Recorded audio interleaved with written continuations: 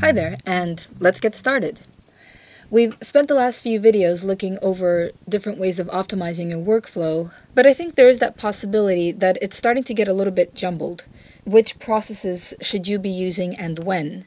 So what I thought in the end was it might be helpful to construct a flowchart that people could use as a reference based on their footage and machine. I'll put a link of the flowchart in the video description below, and I'll keep it live so that once further upgrades and versions of DaVinci Resolve are released, I can keep updating it with the relevant information. You begin by importing your 4K footage inside of the media page. So I'm making a bin, and I'm just going to call it 4K to 1080p to 4K workflow. Above is my 4K footage, and now I'm going to just drag and drop them into the media pool. Now I have a choice of one of two steps. Either my footage is raw and requires debayering, or it's non-raw footage. So it could be DSLR, it could be MXF, all series of prosumer cameras, Sony EX3, etc. So in my case, I now have to generate optimized media at an HD resolution.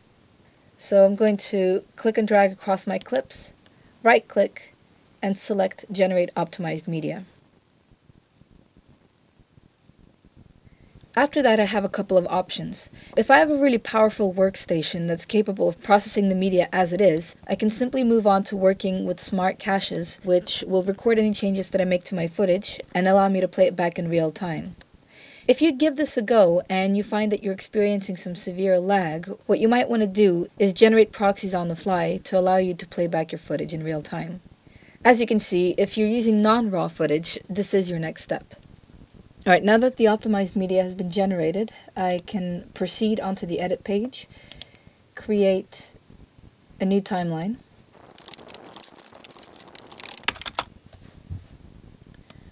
and drop my clips inside. I have to make sure that inside of playback, use optimized media if available is turned on. So now I should be experiencing a much quicker playback speed. Since we've decided to go through the proxy workflow, we are also going to have to go into playback and activate a proxy mode. And I've got nice real-time playback, as you can see in the upper left-hand corner, a green symbol on my GPU status indicator. After you've generated your optimized media and proxies and enabled them, you should move on to your cache workflows. So as we saw earlier, there's two types of caching, smart and user. Smart caching will prioritize itself on clips that you're currently working on, whereas the user option only starts caching once you've manually specified for it to do so. If you do this and you find that your workstation is still struggling to play back in real time, you might consider generating a lower resolution and lower codec quality optimized media. This is even if you're working with non-raw or non-debayered footage. For simplicity's sake, I'm going to turn on smart caching to let it do its own thing. So once again, inside of playback, render cache, activate smart caching. Once you've completed your project, all you have to do is make sure that you disconnect any optimized media or proxies. So go back into playback and untick use optimized media if available and turn off proxy mode, and then enter the deliver page for the final stage. To ensure you're delivering the original 4K footage, pick the 4K resolution that's relevant to your project, and also expose more options as it tends to give you further control over the quality of your export.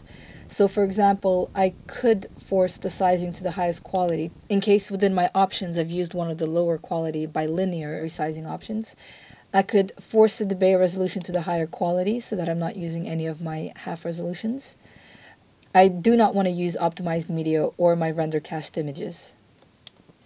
And once I drop my in and out points, I can now add this timeline to my render queue and render out my project.